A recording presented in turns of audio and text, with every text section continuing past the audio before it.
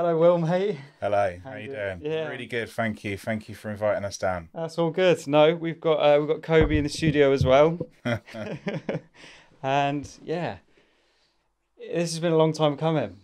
It has indeed. We met at Dogsterville, and who'd have thought that a day out when my dogs would have ended up me being here a few months later, eh? That's it. Yeah, no, that was a good weekend. We got quite a lot done, but it was more the people that we met there, like yourself, so it's kind of led to these kind of conversations. So Yeah. it was a really good day. Uh-huh. And you were there not just as looking around, you were there to train as well, weren't you? So we didn't really know. I mean, we wanted to get a stall, but it's just been so busy this year with everything.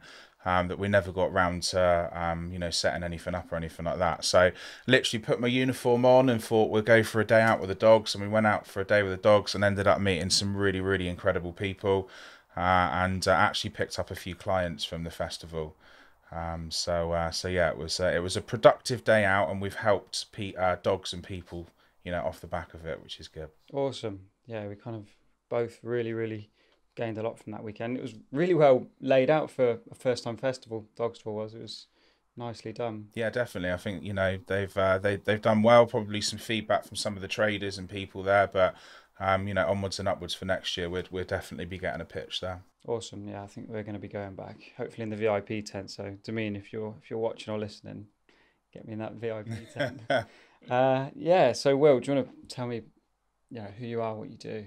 Certainly, yeah. So, I mean, really, this podcast is about dog behaviour. I'm a qualified dog behaviourist through the British College of Canine Studies. I've got an advanced national diploma in it, and really, it's an opportunity today to talk about my journey into the world of dog behaviour. How did I fall into it, and then really about working in the world of dog behaviour. And then finally, answering any questions that I'm sure you've got for me, and I know some of the listeners have also, put some questions out there. So happy to answer those as well. Amazing. Cool. So, how did it all start? Because you haven't been in working with dogs your entire career, have you? I haven't indeed, no.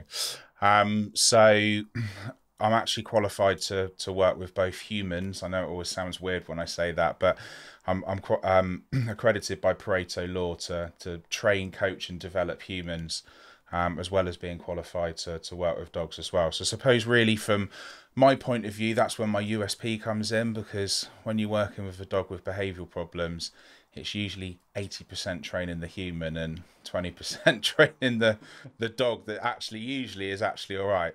Yeah. But how did I fall into the world of it? Well, if we go back around about 10 years ago, when I was in my early 20s and a lot skinnier than I am today, I must say. Rather naively, we did what most people do, which was, we love bulldogs. Let's go and get a bulldog. Didn't know the right questions to ask. Fell in love with the first bulldog that we saw, and we went to pick up that bulldog, and unknowingly, at the time, when we reflected back on it, of course it was a puppy farm. So Jukes, bless his soul, is the logo of our business, Calm Down Dogs. So that's actually modelled on a photo that I took of him many years ago. And when we went into the property, it was in the middle of nowhere, and there was probably about 10 pens with all loads of litters in. And the noise in there was horrific. And Jukes, the bulldog that we took home, was in a pen on his own. So basically, he was 8 weeks old. Both of his brothers had died very early on, and the breeder gave Jukes a surrogate mother, which was a Shih Tzu. Was he given a surrogate mother? I don't know, because she wasn't there when we went to pick him up. Right. So there we were, and I just fell in love with this dog straight away. He come bounding over to us. Shouldn't have paid the money that we paid for him. And there's always the debate of whether we should take dogs from a puppy farm or not, which I'll explain in a little bit later. But basically, right then and then, all I wanted to do was get the dog out of the environment and put him into an environment where I felt we could nurture him in the right way. Little did I know that when we got home that evening, Jukes was very aggressive. So he attacked me at 8 weeks old. He attacked my wife. And he also attacked Kobe, our puck. So there we are, wanting to bring what you normally see, the videos of bulldogs, really docile dogs that are great family dogs, and we've got an 8-week-old puppy which is trying to tear us to pieces. So after doing some research, spoke to some local dog trainers, vets, behaviourists, and to be fair, most of them told us to put him down. Wow. Due to the behaviours that he had at such an early age, and we, regardless of what was going on, we fell in love with him. So we ended up finding a trainer that did believe that they could make a difference. So this guy was a retired dog trainer. He used to train military and police dogs, sniffer dogs, riot dogs, and all stuff like that. And pretty much within the hour and a half that I worked with the dog trainer and Jukes, we shaped a completely different dog. And when I came back from that session, I was walking down our road. I phoned my wife up and said, take a look. And she walked out, and there's Jukes walking on a loose lead to my side, looking up, checking in all the time. She couldn't believe it. So that's really where I went, wow, when you know what to do, that's how quickly you can shape dog behaviour and take a dog where people are going, put them down, and actually you can work with that dog and develop it into a dog that is actually okay. Yeah. So we carried on with the training, and then I suppose I became the unofficial dog whisperer at work. So I used to have a career. I used to run a very large sales operation. I had around about 450 odd people reporting into me. Of course, there was a large percentage of those people that loved dogs and had dogs. So what I did was, don't tell my managing director this, I hope he's not watching it, but I spent a large part of my day walking around talking about dogs.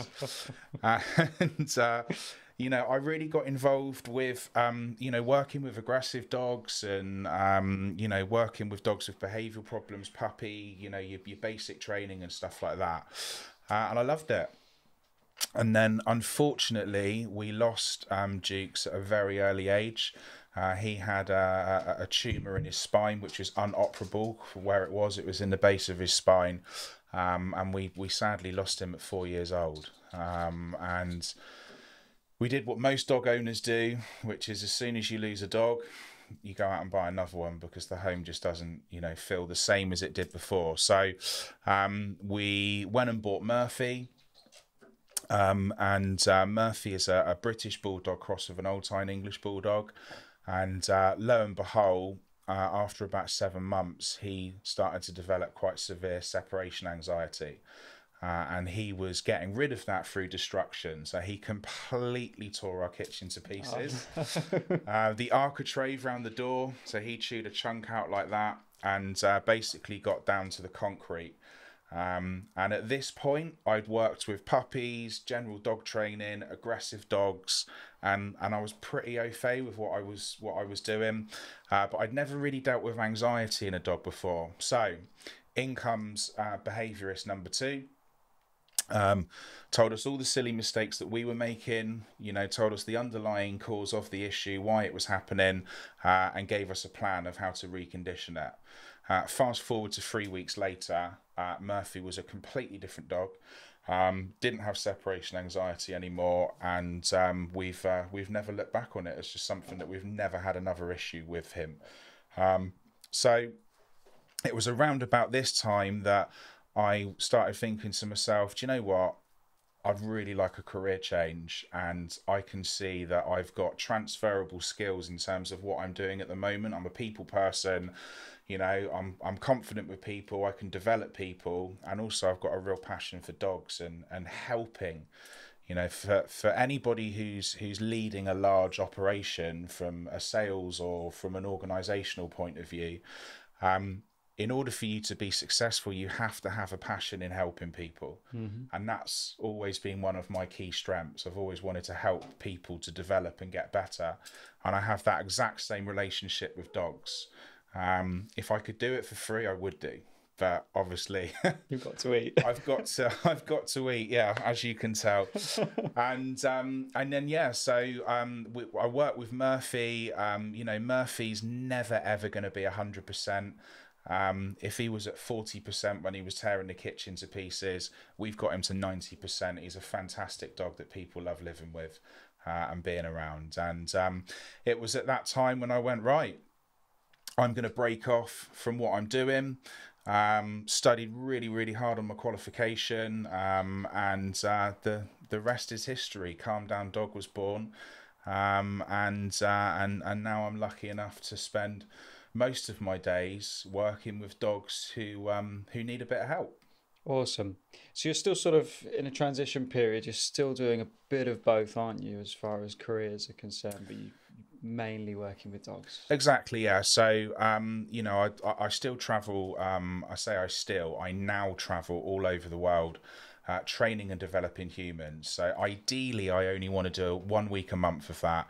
And then, you know, 3 to 4 weeks, you know, really focusing on the dog behaviourist. So 1 week in every 4 to 6 weeks, I will be anywhere in the world. So this year I've been to Nigeria. I've been to Utah 3 times, in Provo, Salt Lake City. I've been to Boston. I've been up and down the UK. I've been to Romania. And later in the year, I'm going to Tokyo and Melbourne. So I get around doing that. But as much as I have a passion for that and it's great fun, after a few days, I miss working with dogs. And that's where my real passion lies. And, you know, I think I'll always do the human side of it, training, but you know, my go-to and my passion is developing Calm Down Dog as a business and helping people through that. That's amazing. You know, you get to travel at such sort of spaced out intervals as well, so I guess that's what makes it a bit more special. Exactly, yeah. Going back to when you were in the rescue shelter with Jukes, and you know, you went in there because you wanted to bring a pup into your life, but as soon as you got there, you quite soon realised that you wanted to take him out of that situation. Like it kind of span there and then, didn't it? We have got a question from a lady called Sally who messaged me on Facebook.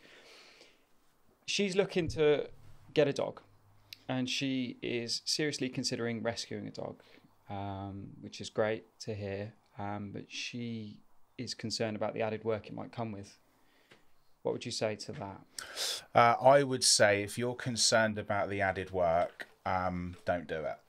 And I would also say if you're concerned about investing time in a dog, then don't get a dog from a breeder either.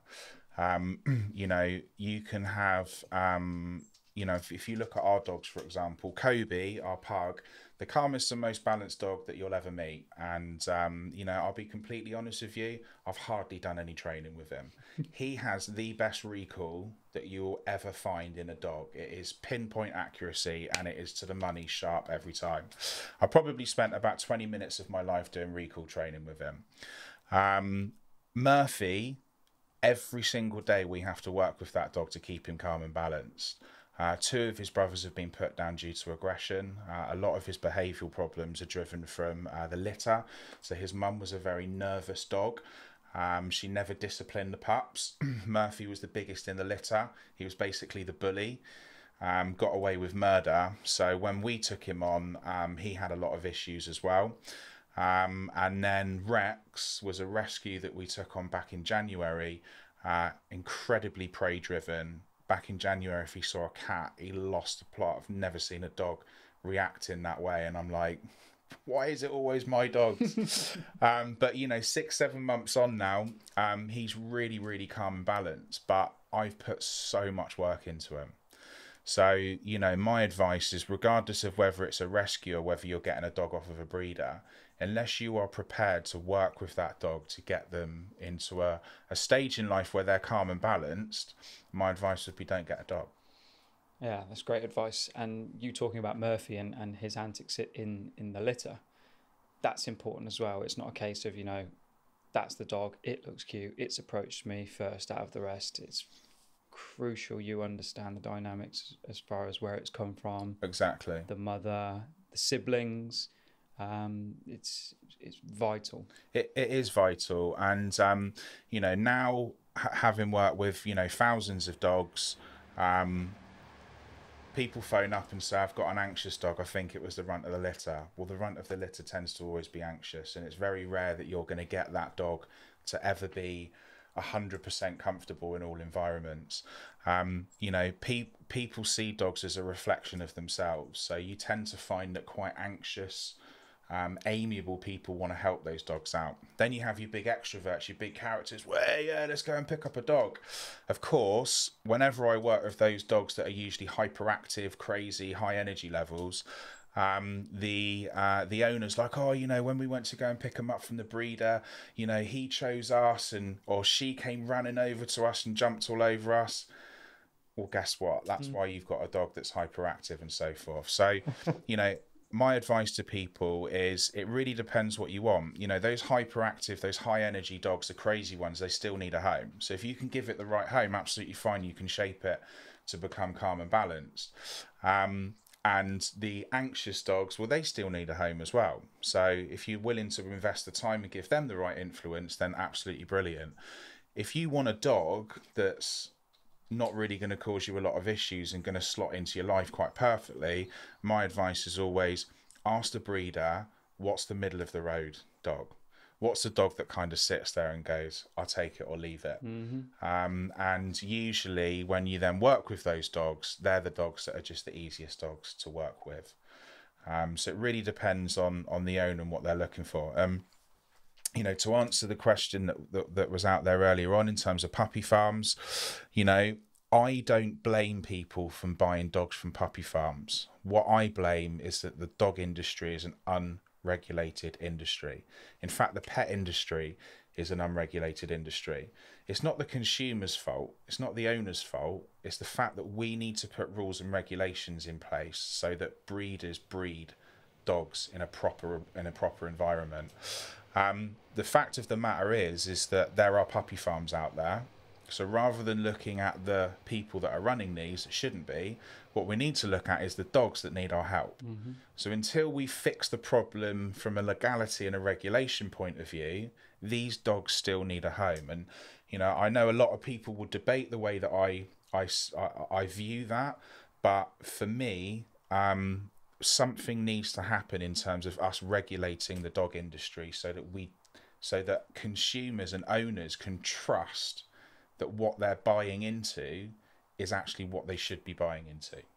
Yeah, you're absolutely right. It's very much a cultural shift that needs to happen. I think it's on its way, considering all the things that are happening with like Lucy's Law and Finn's Law. Things are getting stricter as far as dogs are concerned. Yeah.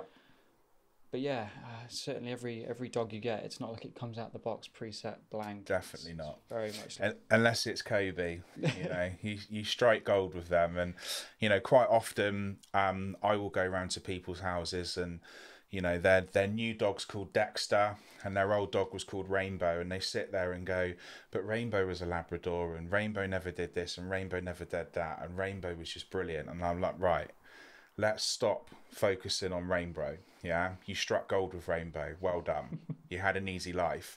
Now we need to focus on Dexter. Dexter needs a different relationship to what Rainbow did.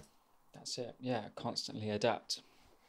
Sorry, I'm finding it quite hard to focus. We've got Kobe and Ivor fighting through our cat flap all morning.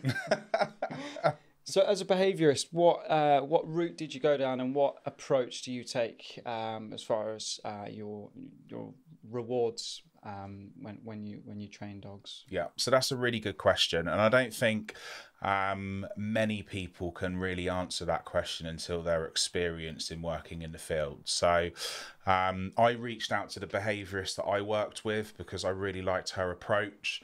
It very much suited the type of approach and relationship that we had with dogs. So I went to the British College of Canine Studies and worked with them, and they're amazing. A lot of the qualifications you do, it's very process driven, and it's like form filling. Dogs with behavioural problems are not process driven animals. What works with some dogs does not work with other dogs. So, you know, I really, really appreciated the way that they allowed me to bring in my own experiences and my own, you know, way of dealing with dogs. Yeah, I did my qualification with them. Did practical plus theory based ones. You know, they've also been great following the consultation. You know, even today, sometimes there'll be a really unique situation. I think, do you know what? Before I fully give advice on this, I want to just double check that I'm on the right path, and I'll communicate with them.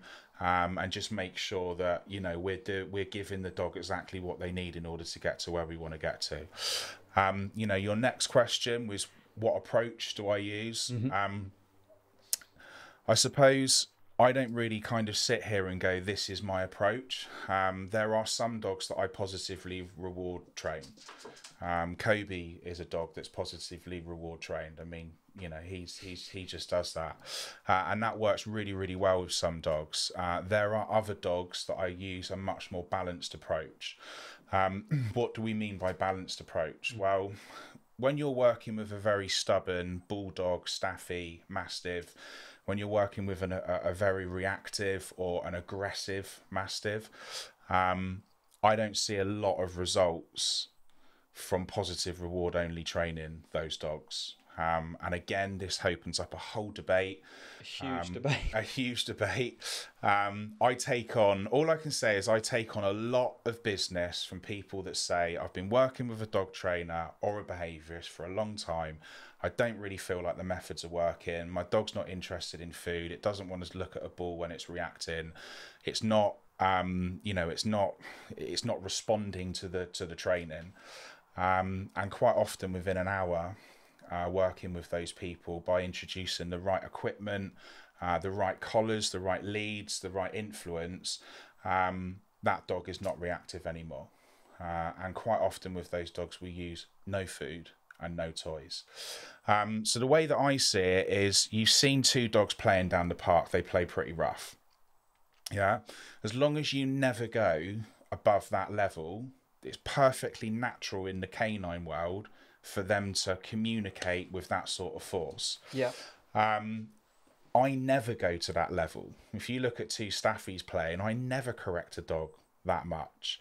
But that tells us the level that we can go to with those breeds. Would I be comfortable and correct to using more force with a staffy than a chihuahua? Of course I would. Yeah, you have to deal with chihuahuas in a different way that you do with a big dog de Bordeaux or something like that. Yep. You know, all I can say for all of the people out there that are positive reward only training and maybe disagreeing with what I'm saying right now, speak to my clients where I've corrected their dog on a lead and ask them whether they think it was inhumane. And I guarantee you 100% of them will say no. I've never hurt dogs. I'm never aggressive with them. I'm never really forceful with them. I just understand that sometimes they need that level of correction. And you know, the other thing as well is that what we've got to remember with the positive reward only training is that a lot of this is driven from guide dogs. Guide dogs are positively reward only trained. But we also have to remember that probably only around about 25% of them qualify. So there's a much larger chunk of them where the positive reward only training doesn't get them to where they need to get to. Is that all down to the training? Of course not. Something like the runt of the litter that's quite anxious is probably never going to make a guide dog. But if you look at that 50% to 75%, well, it hasn't worked with them in the way that we wanted it to work. And they need a slightly different approach. And that's really where I take it from. I think, you know, the world has gone quite crazy on it, because when you hear positive reward only training, you go, well, that sounds really humane and that's amazing. And of course, I'm really bought into that. Brilliant for some dogs. But some dogs need that level of correction. And again, if we go back to the canine world and look at what they do, when the pup is around about 4 to 5 weeks old and they start developing teeth, the mum doesn't want that pup anywhere near her nipples anymore. And most of the time, they start acting quite aggressive and they start snarling, snapping, chucking their pup away from them because they don't want sore nipples. So if in the canine world, it's perfectly natural for the mum to go, get away from me and use some force, then surely in a dog owner relationship, it's perfectly natural for us to be able to use some form of correction as long as it's not injuring or hurting the dog. So that is how I view dog behaviour. I don't go in with any particular approach. I look at the dog, the breed specific needs, and I work out on the day what that dog needs from me in order to get us to where we want to get to. It's important to stay open-minded, I think. It's also important we have these sort of conversations as well, open-minded conversations about the different techniques, and it's clear you've got results. And you're working with dogs that may have had different approaches used on them and they haven't worked. So it's not like we're working with a blank slate. If you go with a puppy, there's a chance that the positive methods only will, you'll see results. But like you say, you do need to teach boundaries at some point. And if we think about it, so positive reward only, if you're walking your dog on a lead, that's not positive reward, because actually you're putting in a form of punishment. So in the dog's world, positive is adding something, to stop a behaviour, and negative is the lead that or the choker chain or whatever you're using, which you put around the dog's neck. Rather than the dog getting a tug on it, they stop pulling, so it's then known as negative. So, if you really wanted to get anal about it and look at the positive reward only world, it's impossible to have a relationship with a dog where it is pure positive only, because if I say to a dog, no, that's not positive reward only training, I'm now starting to use my tone of voice and my voice to correct a dog. Okay. So we could go into that a little bit more, and we will do, but do you want to talk to me about the 5 foundations of how a dog is shaped, how a dog learns? Of course, yeah. So really, in terms of shaping dog behaviour, there are 5 foundations that we look at Calm Down Dog. And from experience, if you get the right balance in all of those 5 areas, it's very rare that a dog continues to have behavioural problems, or it's very rare that you can't get that dog to a level where they can live in society and cope within society. So what are the 5 foundations? Diet, exercise, mental stimulation, owner's influence, and environment. If you want me to go into a little bit more detail about each area, feel free to to ask me questions on them. But when you get the right influence in those 5 foundations, we shape really, really calm and balanced dogs. Okay, we're definitely going to go into diet more specifically. We'll do a whole nother podcast on that. Yeah, really interested in that. Let's talk a little bit about environment, because that is 24/7. That's constant. What would you consider to be a good environment? I know it's a very vague question, but what would you consider to be a good environment for your dog? Okay, so let me talk about it from a behavioural point of view. So I think sometimes I get in conversations with people that have got dogs that have never needed to work with a trainer or a behaviourist. Brilliant. I spend my life around dogs with behavioural problems.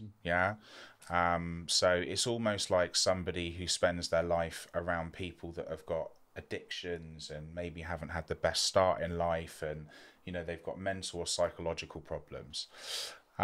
So I always talk about it from I know that if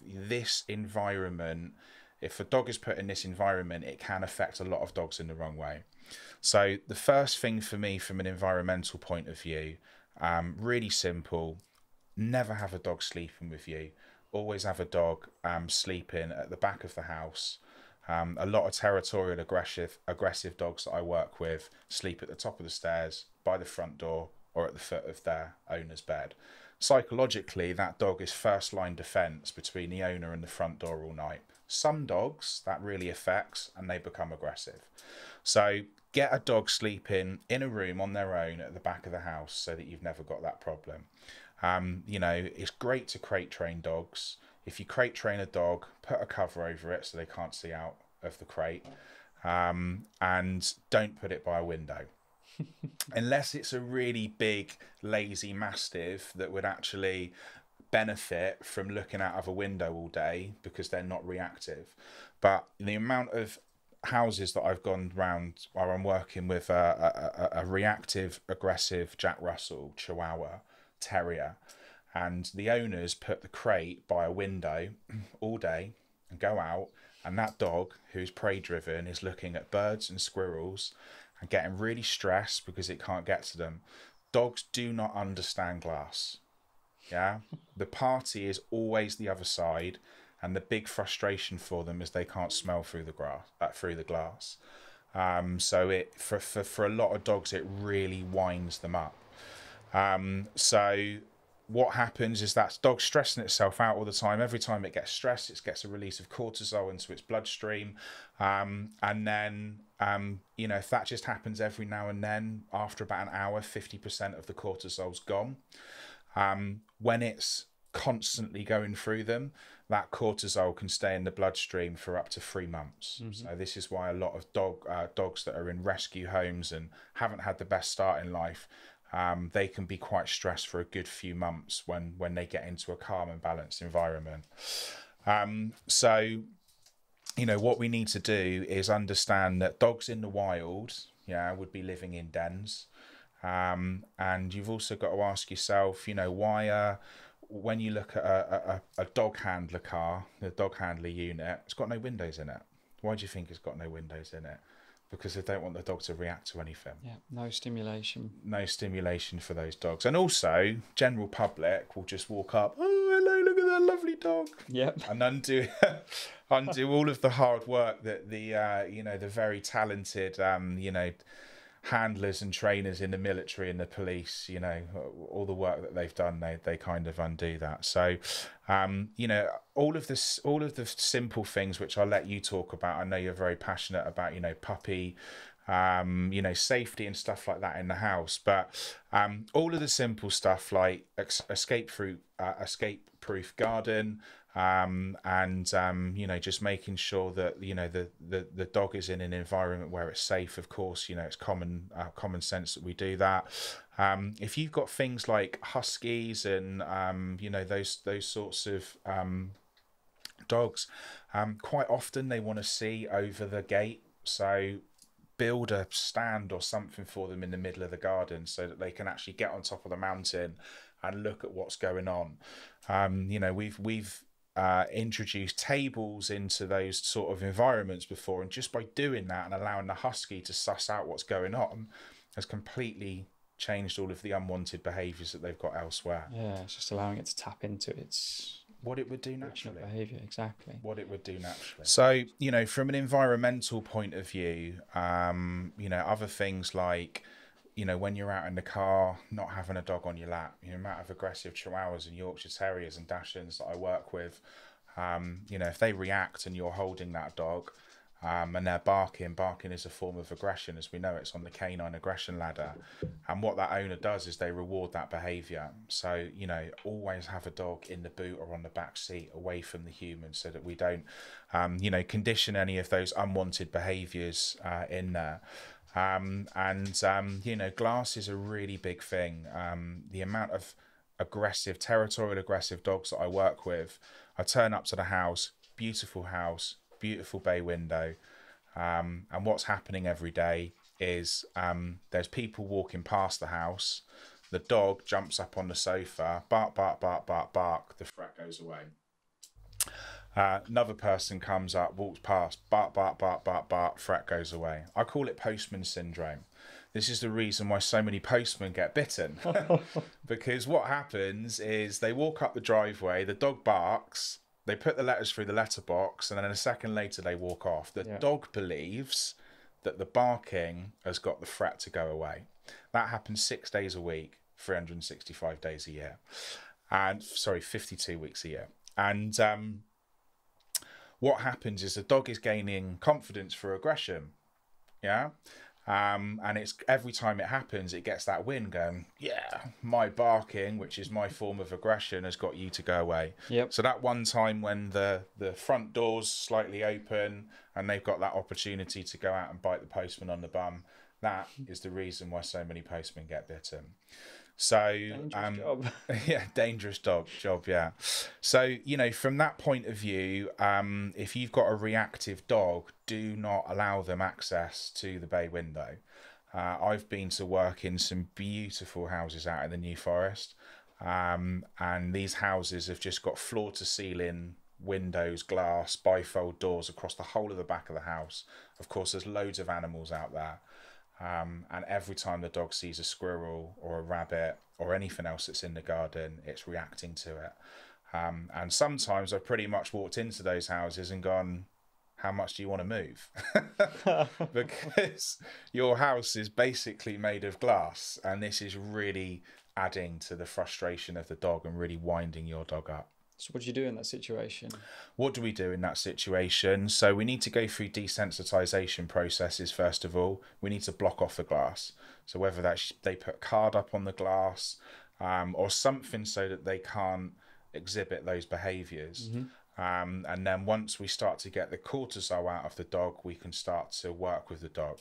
If a dog is really, really motivated at barking at something out the window, you're probably not going to stop that barking straight away. So we find that somewhere else where the dog starts barking, we control that barking, stop, reward, stop, reward, stop, reward, and then it's transferable when we come into a place where the dog starts to get a lot more aggressive in terms of their dog tone and so forth. And then we start to control it there.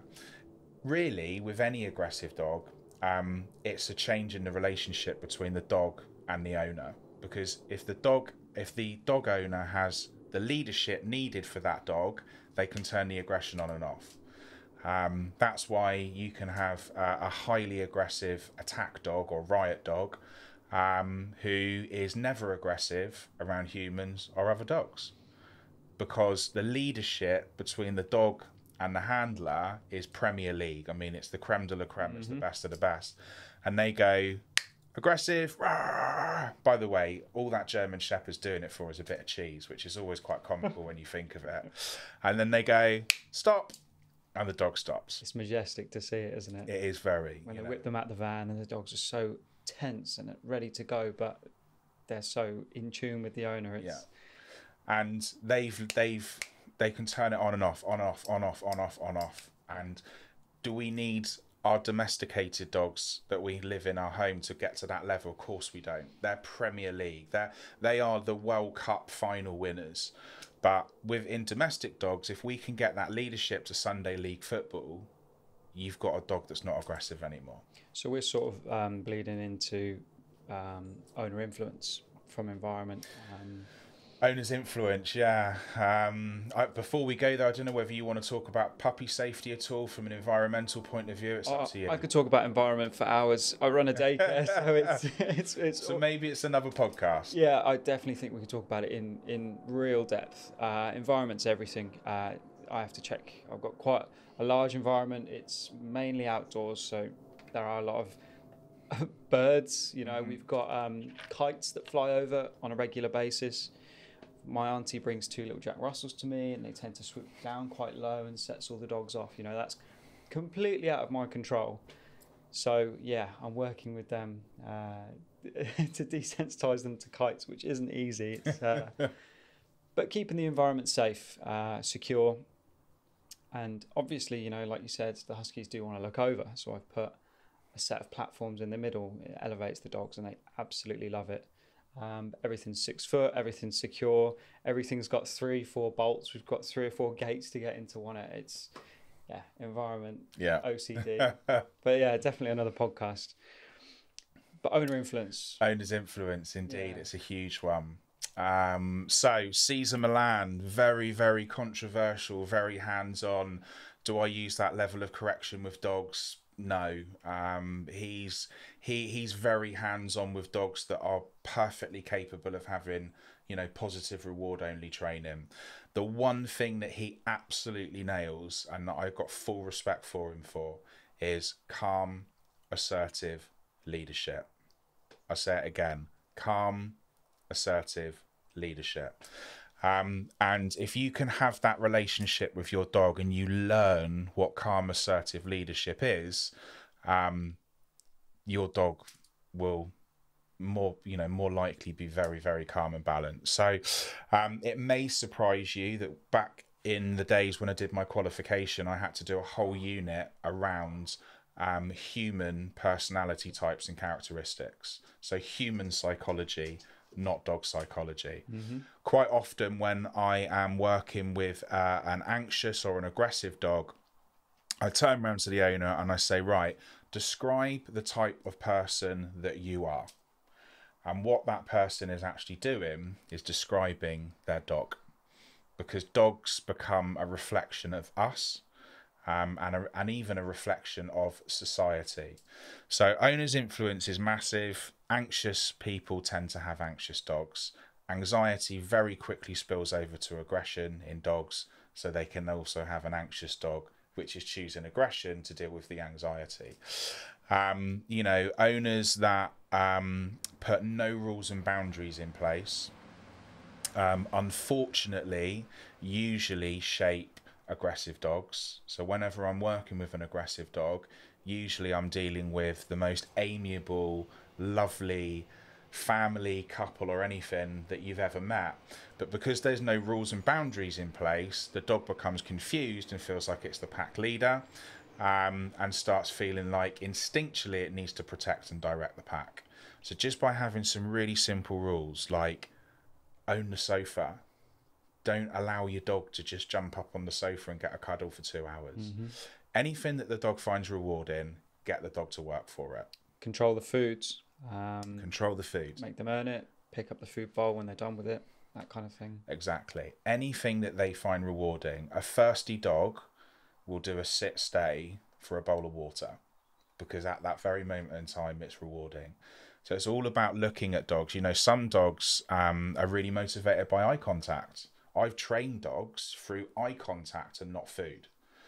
So I make the dog work for the eye contact.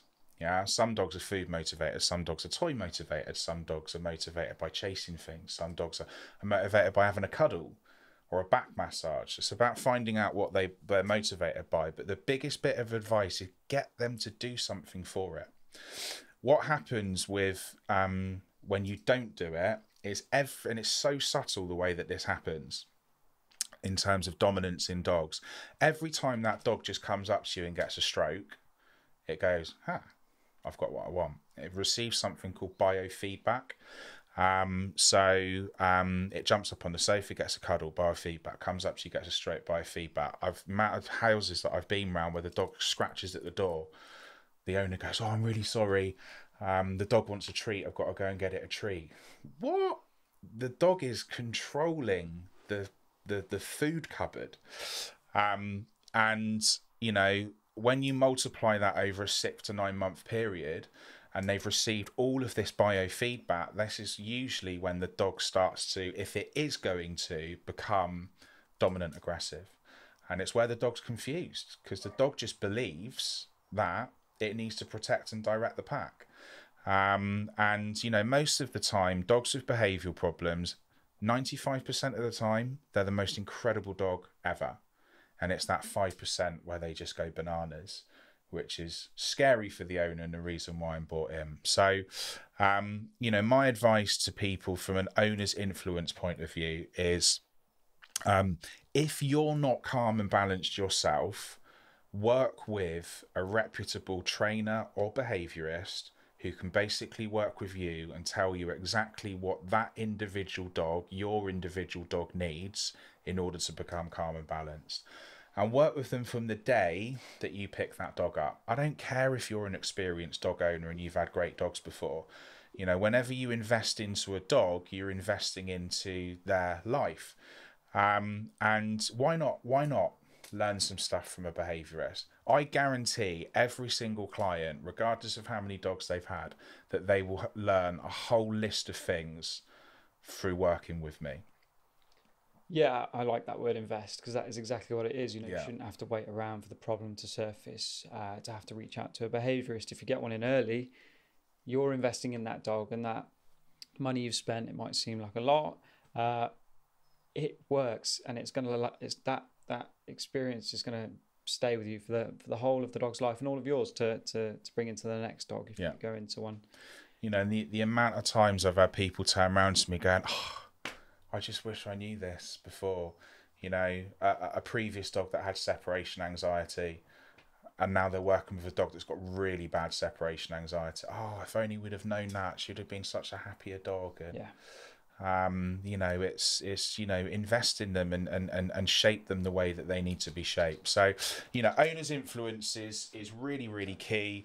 The amount of people who say to me, I cannot believe how quickly my dog's learned to trust you. I can't believe you're walking my dog and it's not trying to attack other dogs on the lead. All dogs ever known from me, from the moment I walk into their house, is calm, assertive leadership. So the reason why dogs gravitate to me when I'm working with them, it's not because I'm a magician. It's not because I know the tricks of the trade or anything like that. I suppose you could call them the tricks of the trade. It's purely because I take the stress out of the dog by becoming the leader. Mm-hmm. And of course they want to follow that because they've got all this cortisol going around in their bloodstream and they don't want that. You know, wild wolves and dogs live in harmony most of the time. It's very rare that they are, you know, that they're aggressive. It's only when they're challenged. These poor domesticated dogs feel like they're getting challenged every day, 10 times a day, 50 times a day. It's very, very stressful for them. So, you know, making sure that we work with owners to make sure that their energy is where it needs to be.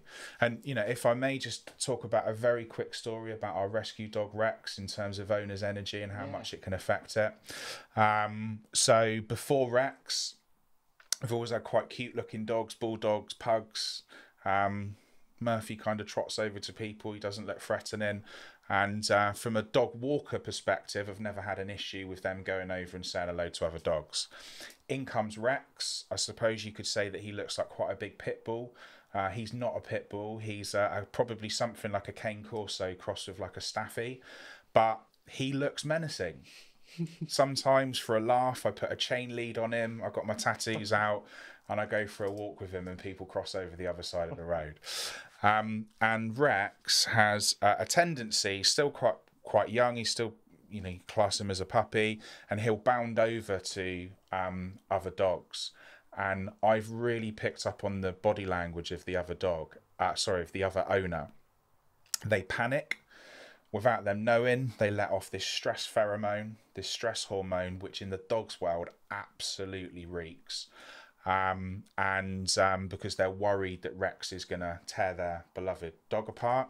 And as a result, the dog then attacks Rex. So very quickly, I saw Rex get attacked 3 or 4 times in the space of a month. And I was like, what's going on here? Why is this happening? And then, of course, over time, I started reading the body language of the other owner. So now I very much pick up on the body language of other owners. If they look anxious, I do Rex a favour. I call him into heel and we just walk past them so that he's never put in that environment where he could get attacked. So, you know, the anxiety that a lot of owners give off, if there's not that leadership in the relationship, it drives the dog to think that they need to protect and direct the pack.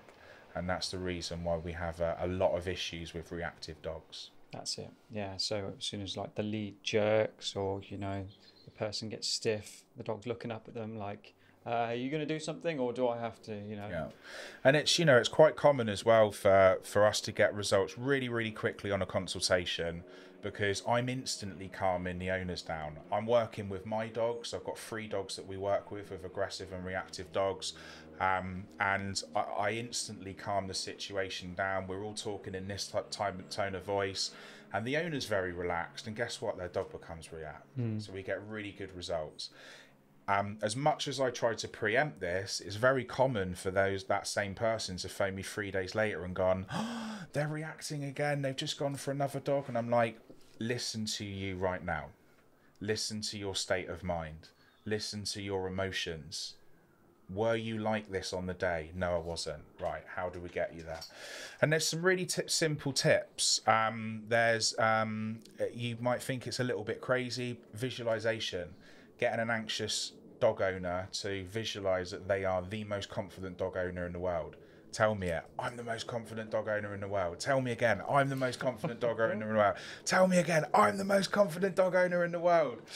You know, and then they step out with that dog on the lead and they're like raring to go. And guess what? The dog hardly ever reacts. Yeah, he's looking up at them like, oh God, you.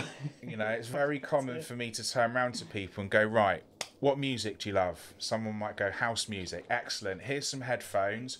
Crank your iPhone, your iPod up, full blast, put the music in, forget you've got a dog, and just walk out there and pretend that you're front line of a festival and you're 7 Strongbows deep. Party for one. Way, here we go. And they walk off with that dog down the road or the high street, and guess what? The dog doesn't react anymore. Yeah, yeah. I think this is a podcast in its own, you know. Probably, yeah. Yeah, how to remaining calm or how to be calm and assertive, yeah. Yeah.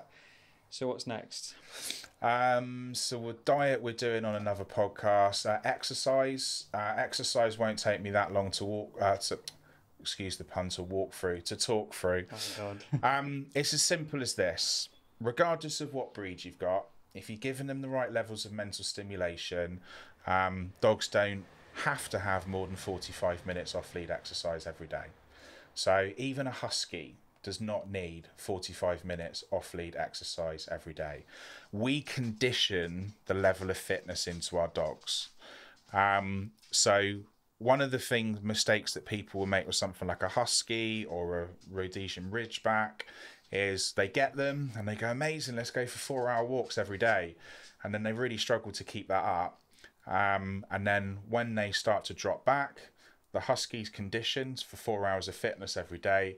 And a little bit like if you just locked up an Olympic athlete in a prison cell, they probably lose the plot. That's it, your kitchen gets destroyed. Exactly. So as long as that dog is getting the breed-specific mental stimulation that it needs, which we're going to talk about later, as long as it's a psychological need for them to have at least 45 minutes off lead exercise every day. As long as we do structured walks, the dog's walking on a loose lead, it's walking to our leadership. We don't allow the dog when they're on the lead to sniff, to mark, to go to the toilet. They can do all of that stuff when they get let off. And then they get let off and they go and do their thing. And, you know, that really from an exercise point of view, it doesn't need to be any more complicated than that. Mm-hmm. Amount of people that I have phoning me going, it's got to the point where we're walking the dog for 3 hours a day and then it's still coming back and tearing the house to pieces. And I'm going, you could walk it for 9 hours a day and it'll want to walk for 9 hours more. Dogs are perfectly capable of walking or running 200 kilometers in one sitting. So what we need to do with those dogs is, yes, the exercise is very important, but what's more important is the mental stimulation. And if it's okay with you, I'll lead on to mental stimulation now. Yeah, consistency is super important. Exactly, yeah. And on the physical side of it as well, just I'd say something. People like to throw balls for their dogs, and you know it's now coming to light just how much detriment that's doing as far as like joints are concerned, and yeah, arthritis that it leads to. And basically, yeah, following on from what you said, you can throw a ball for your dog until it's absolutely, you know, puffing out of its ass. The next time you throw the ball, you've got to throw it 3 more times, and the next time 3 more times. And by the time, you know, a few months down the line, your dog can chase that ball for like 45 minutes. Yeah. And like you say, take a Sunday off, give it a quick 5-minute walk, and then you've got a problem. That problem. Yeah. And also it's super like a high arousal exercise rather than low arousal. But yeah. My opinion. Okay, so the ball thrower is known in the dog behaviour world as the crazy stick, because it sends some dogs crazy, a lot of dogs crazy, I should say. So what's my opinion of them? Well, don't rule them out, because for some dogs they're absolutely brilliant. You know, maybe you are working with a dog that needs that burnout because they're not trained to be off lead. So maybe we can find a small enclosed space where we can burn that energy off for 10 or 15 minutes because it serves a purpose at that time for that particular dog to help from a behavioural point of view. Long term, no, not great. But you've got to look at the body language of the dog. So if the dog is going crazy, rah, rah, rah, chuck the ball, tails all over the place, literally shaking with excitement like this, don't use a crazy stick. Use a ball, get the dog controlled, calm, do self-control training with the dog, calmly throw the ball, get the dog to sit and wait before they're allowed to go and get the ball, and use the ball in that way. So that way they're getting some exercise and some mental stimulation. But every week I'll see maybe a Labrador, and they're just calmly, they're throwing the ball, trotting over, pick up the ball, bring it back. You look at the body language of that dog and I go, well, that's not a problem in my world. So you've got to look at what's going on with the individual dog and what the individual dog's needs are. The thing with the crazy sticks is that because you're constantly rewarding that hyperactive mind, that crazy mind, over a period of time, with some dogs, they will become aggressive because they go from literally 0 to 1,000% within seconds, and they're constantly getting rewarded for it. Yeah. So it's the self-control part of the ball thrower for me, from a behavioural point of view, which is the really important bit. Yeah, from a health point of view, it's not good for a dog to be bolting after that ball for an hour every single day of their life. They will have health issues later on in life. For 5 or 10 minutes, not a problem. And again, I think this is really where it comes down to the owner speaking to somebody who understands what's going on with the crazy sticks, the ball throwers, the throwers, and being able to educate them in terms of what their dog needs are, the individual needs of that dog. Mm-hmm. Yeah, I mean, they just look at it as, the tail's wagging, the dog's engaged, the dog's tired, job done. But there's, like I said, there's so much more going on. And having run the daycare for 6 years, I made a lot of mistakes in my early years where it was very much like every dog would get a walk and then I'd burn off the rest with the crazy stick, without really taking into consideration the different breeds, what that ball meant to each individual dog, and again, not practicing that calm, less impulsive behaviour. But, Ryan, it really goes back to the dog industry once again being unregulated and being driven by marketing. So, you think how many crazy sticks, how many hundreds of thousands or millions of crazy sticks are bought every single day around the world. It's the marketing that makes us believe that that's what dogs need. Oh, of course they need to chase a ball. Every single bit of equipment that you can go and buy in these dog shops is all driven by marketing. It's all driven by us believing that's really good for a dog, but it's not. Okay, so just really finishing up from an exercise point of view, and it's a good transition to go over to mental stimulation. In an ideal world, walk your dog in the morning. When dogs wake up, they've got some energy that they need to burn off. Burn that energy out first thing. It's always easier to work with a dog, especially if it's got behavioural problems, if you can just burn that energy out in the morning. Otherwise, the energy is just, piling up all throughout the day. And then at the end of the day, it's much harder to work with that dog. That also goes on to mental stimulation. So one of the reasons why I have a career in dog behaviour is because most domestic dogs do not get the mental stimulation that they need. So let's think about them in the wild. In the wild, they'd wake up in the morning and they'd pretty much spend their whole day using their sense of smell, which is their primary sense, to track food. Dogs are very social animals, so if they come across other dogs, they'll probably have a bit of a play, and then every now and then they'd be lucky enough to mate. And that's pretty much their life. When we domesticate a dog, we take all of their jobs away from them. Not only do they not need to use their sense of smell to find their food anymore, but we feed them in a bowl, which some dogs inhale within 15 seconds. And some people don't even make their dog sit and wait for the food.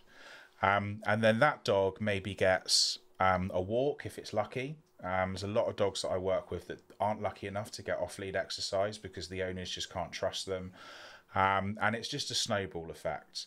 The amount of times I've been phoned up and somebody's gone, well, my Cocker Spaniel comes from a really good line. It comes from a working line. We actually pick them up from a farm. What mental stimulation does it get? None. Okay.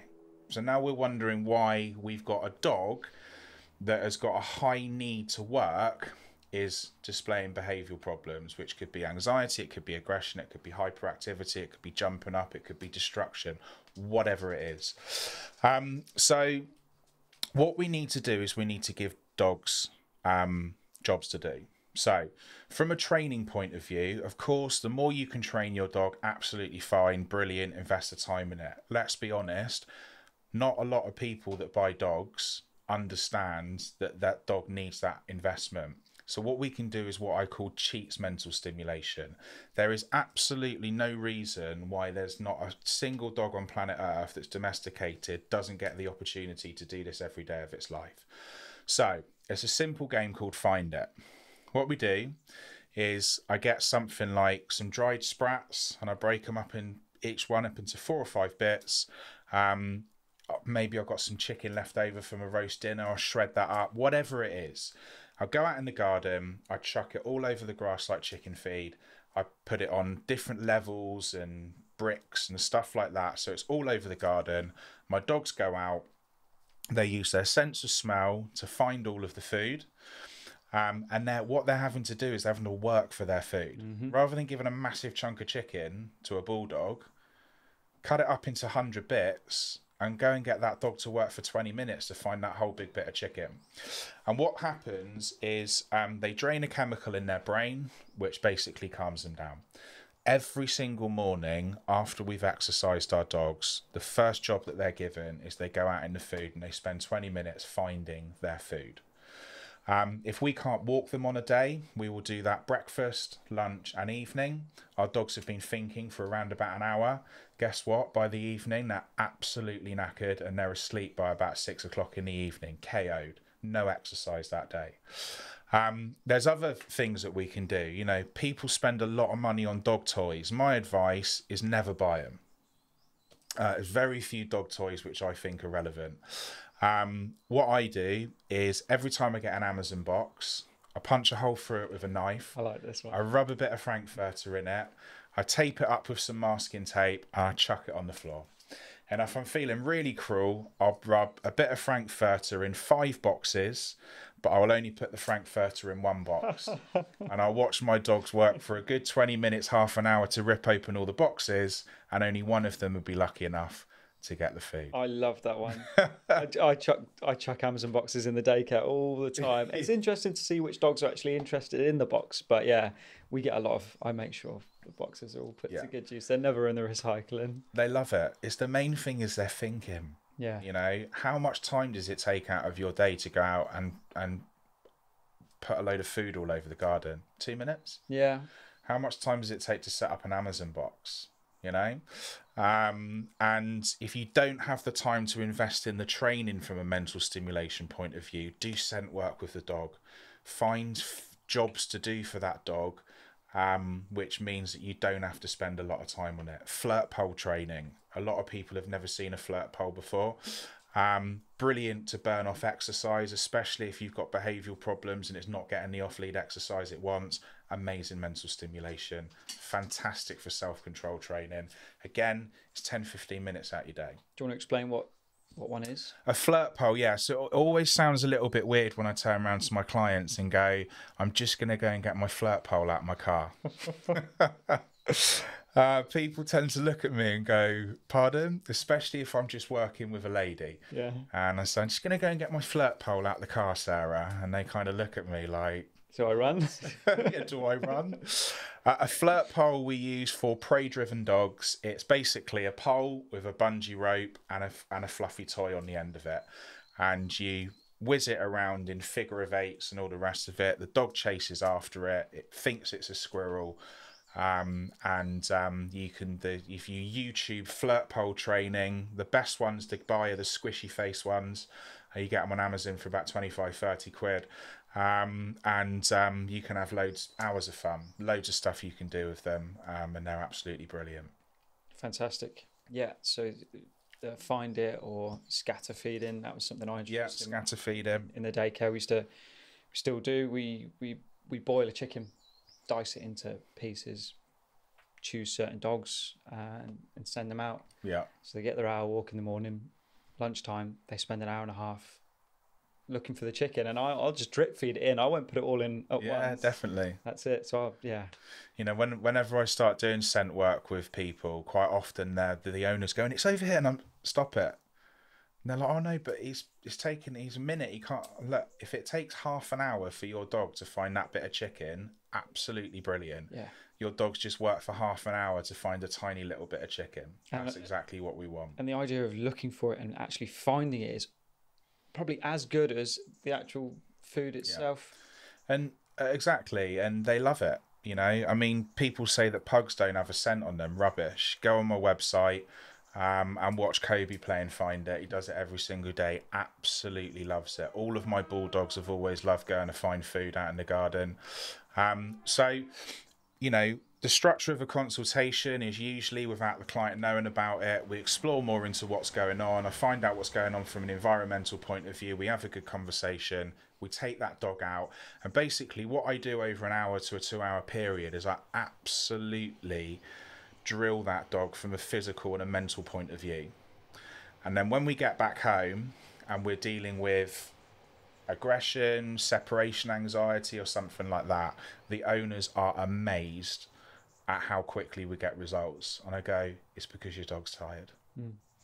Yeah, not just physically but mentally as well. And that's why mental stimulation in dogs is so important. You know, and if there's anything that anybody takes away from this podcast, please give your dogs jobs to do, because they love it. And it shapes a calmer dog, much easier dog to work with as well. Fantastic advice. Right, let's go on to a question I got from Jenny. And yeah, top 3 bits of advice to shape a calm and balanced dog. So one of them I guess would be your mental stimulation. Yeah, definitely. How do you shape a calm and balanced dog?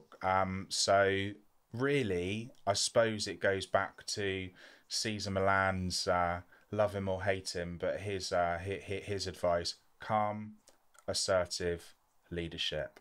Of course, you've got the 5 foundations that you want to work on. And I think, you know, a very good story for me to tell you right now is Rex. Because Rex is our rescue dog. We took him on back in January. The lights were on, but nobody was home. He was an incredibly challenging dog. He'd had no training. Big, strong mastiff. Incredibly stubborn, stressed, very, very prey driven. The first time I had him on the lead and he saw a cat, he absolutely lost the plot. I honestly, hand on heart, never seen a dog react like that to a cat before. Literally bouncing up and down on the lead, all of these high pitched noises, high wagging tail. I'm a big guy, I was struggling to control him. He kept trying to escape the house, noticeably stressed. Always like this when he's out on a walk. Really, really hard to get focus from him. And, you know, we fast forward to 6 months later, we've got a really calm and balanced dog. So how did we get there? Well, the first thing we did is we ignored him for 3 months.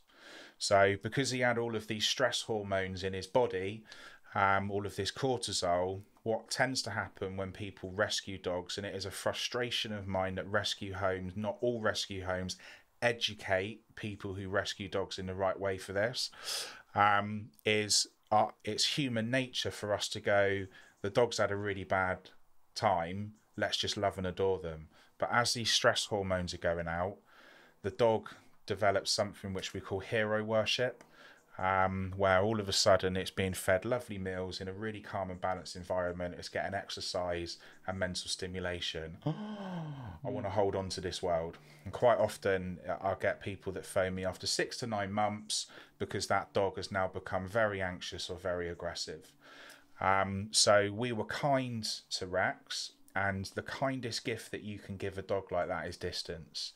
So we had no sofa cuddles with him for 3 months. When we were watching the TV in the evening, we got him used to being in a room on his own. If he ever walked up to me for love and attention, just like his mum did at 4 weeks old, I pushed him away. I haven't asked you to come for attention for me. You can have a love and attention and a cuddle. You can have loads of it, but it's on my say-so, and it's for short periods of time. So what we do is we have a relationship with a dog, just like they would have with a dog relationship, with a dog, a wild dog relationship or something like that. We gave calm, assertive leadership. We got him on the right diet. We gave him the mental stimulation and exercise that he needed. We made sure that his environment was where it needed to be. And of course, he got the right influence from us. Now, I mean, if you saw videos of Rex 7-8 months ago compared to now, you wouldn't believe it's the same dog. So, in summary, it's calm, assertive leadership. That's how we shape calm and balanced dogs. Treat that dog like a dog, not a fluffy teddy bear. Always the biggest bit of advice that I can give owners.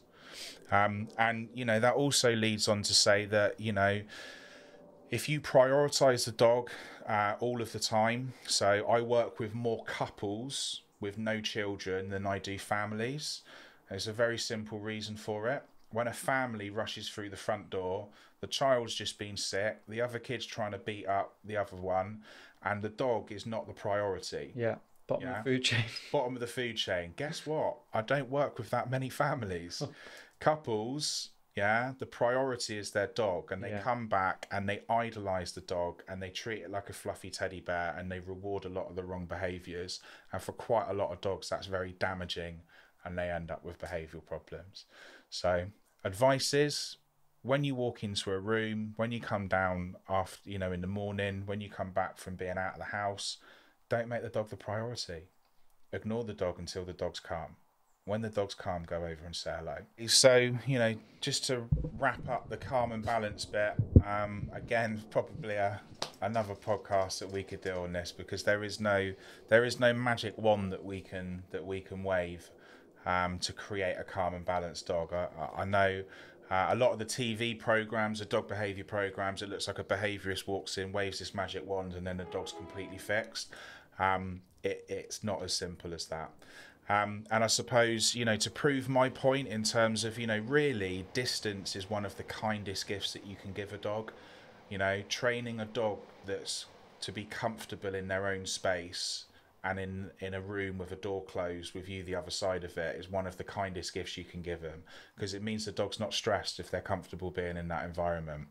So if I was to ask you, Ryan, and you probably won't know the answers to this, so don't worry, but if you were to look at social groups, what social group has the calmest and most balanced dogs out of all of us?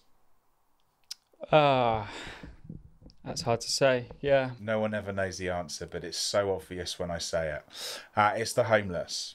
Have you ever seen a crazy homeless dog? No. Yeah. No. Got me there. Yeah. So we can take a lot of inspiration from the homeless, and we can also ask ourselves why. Why are all their dogs so calm and balanced? It's very simple. Thousands, if not tens of thousands of people walk past that dog every day and completely ignore it. No talking, no touching, no eye contact. There is a reason why you can't pet service dogs, because we undo all of the bad work. As soon as you domesticate a dog from 8 weeks old, it's a puppy, we reward all of the wrong behaviours through talking, touching and eye contact. An 8-week-old Labrador that jumps up on your leg is cute. 12 months later, when it does that and it's 20, 30 kilos, it can put your 90-year-old nan in hospital. Yeah. So we can take a lot of inspiration from the homeless, and we can learn a lot from them.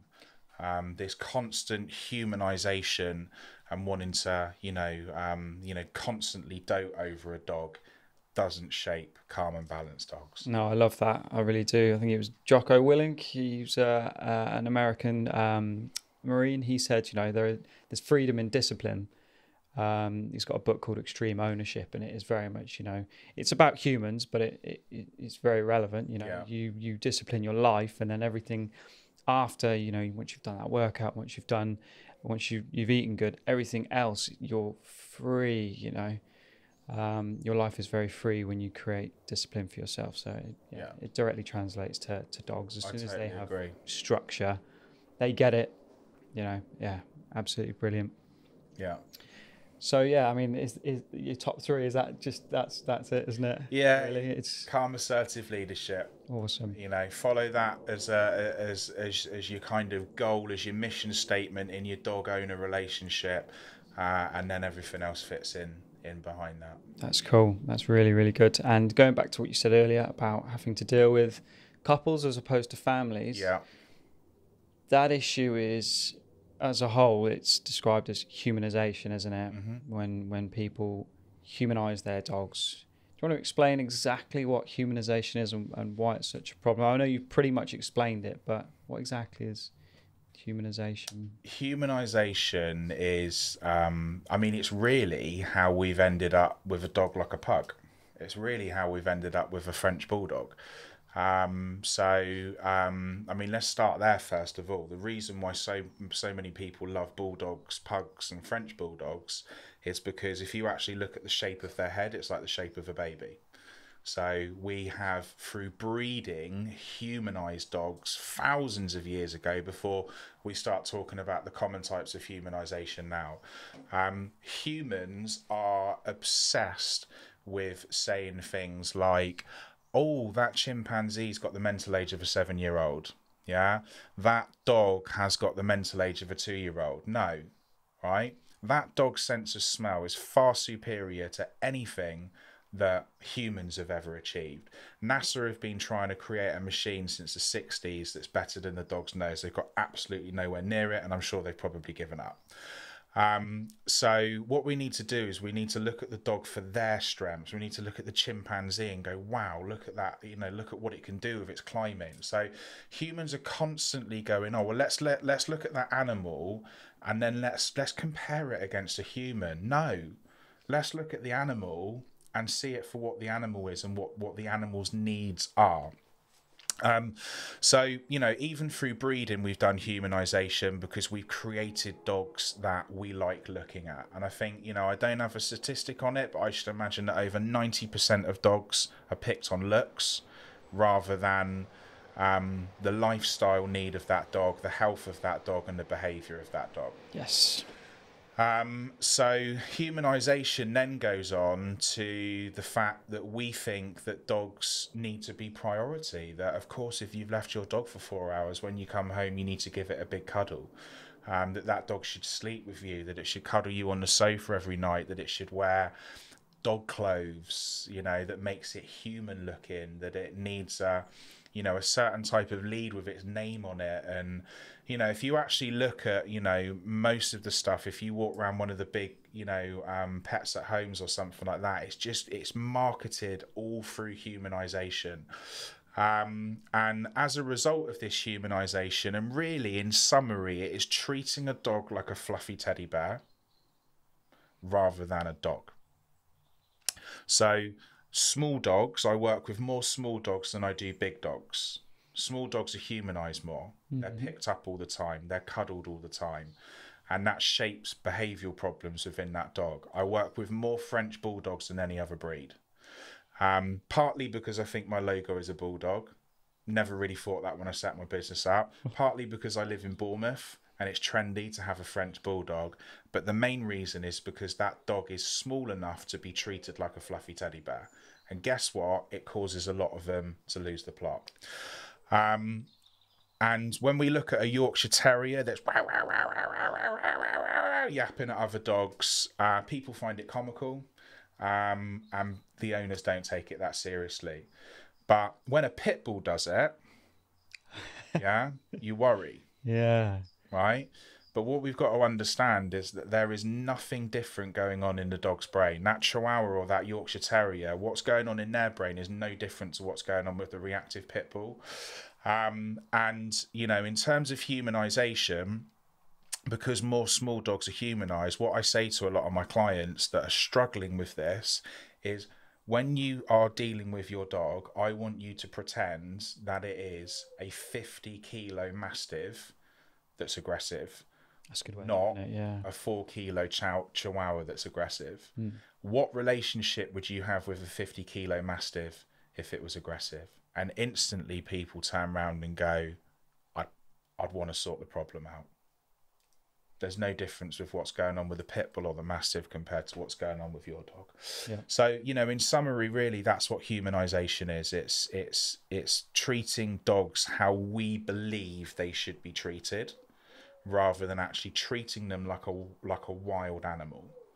And when you treat them like a wild animal, you shape a much calmer and balanced dog.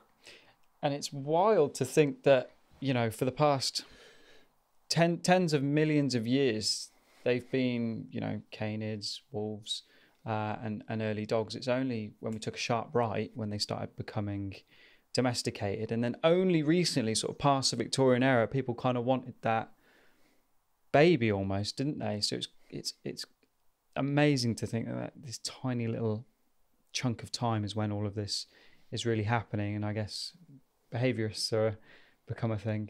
Exactly, you know, and you know, probably, I mean, I haven't got the statistics on it, but I would say that the main reason why I have a career in dog behaviour is driven by humanisation. Is probably the main cause of behavioural problems in dogs. Mm-hmm.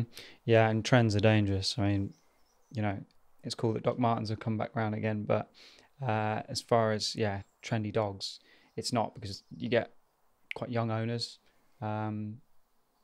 getting dogs that they don't fully understand, and they treat in ways they shouldn't. You know, let me just go back to when I was in my early 20s, young and naive, and we went and picked Kobe up. Why did we get a pug? Because I thought it looked cool. Did I do any research on pugs? Of course I didn't. You know, we're lucky that it's a pug and they're pretty easy. Imagine if I'd have gone, oh yeah, let me go and get a husky as my first dog. You know, let me get a Rhodesian Ridgeback or you know, an Akita. It could have been a whole different story. It could have been, very much so. So we've got a couple of questions left. Got one from John. He and his family are looking at getting a puppy. They're not exactly sure what breed to get just yet, whether they're going to try and rescue. When does the training start? When do they start going to puppy training? Okay, well, that's a really good question, John. And with the knowledge that I have now, where I'm not a young, early 20s, naive person who just wants to buy a pug because I think they look cool, my advice is this. Get on the phone to a behaviourist or a dog trainer today and speak to them about your life and what you're looking for, and get advice from them in terms of what breed you should have. Work with that behaviourist before you've even picked up the dog, you know. And the training, although you're not going to do massive amounts of training apart from toilet training with a young dog, you need to train yourself in terms of how you shape a calm and balanced dog. Every single time I work with somebody who's had a dog from puppy stage and I'm working with it at 9, 12, 18 months old, they go, I wish I'd have known all of this the day we picked him up. So please contact a trainer or a behaviourist and work with them before you've even picked up the dog. And in terms of the type of training that you should do from day one, my biggest bit of training with a new puppy is distance. I solely believe that distance is one of the kindest gifts that you can give a puppy. Getting that dog from 8 weeks old used to being on their own, in a crate in their own, in a room in their own, and being left for periods of time will massively mean that that dog is not going to be stressed later on in life. So distance really is the kindest gift that you can give a dog. And unfortunately, what most of us believe is, oh, we've got a dog, let's spend as much time as we possibly can with it, and let's give it loads of love and attention and reward all the wrong behaviours and all the rest of it. And unfortunately, that's the reason why I get called in later on in life, because the dog's stressed and anxious.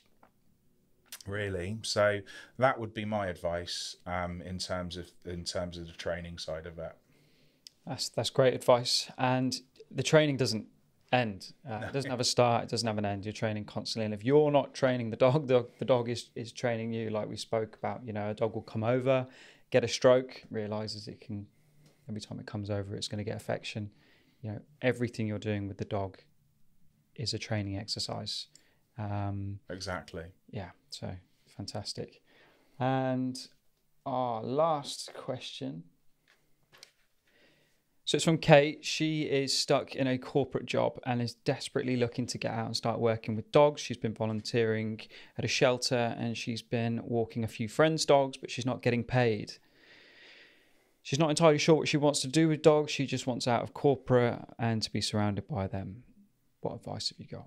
Okay, so again, another really good question, Kate.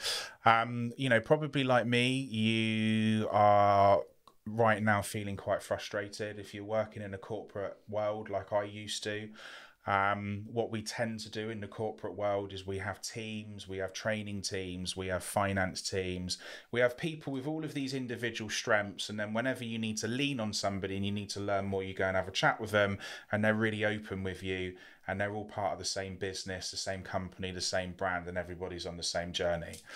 One thing that I found really hard coming into the dog world is that nobody wants to collaborate.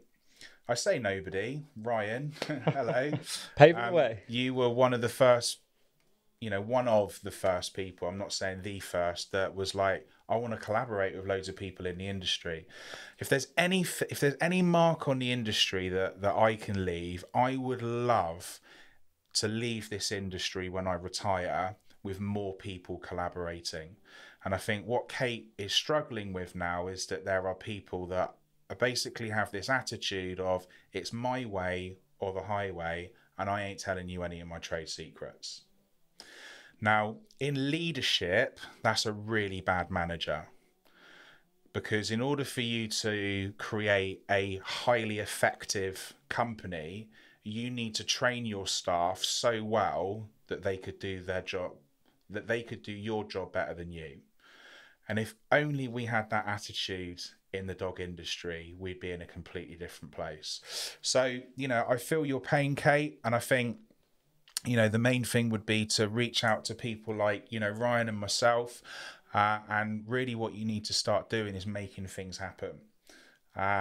There's going to have to be a decision as to when you go, right, I'm going to break away from this and go and do that.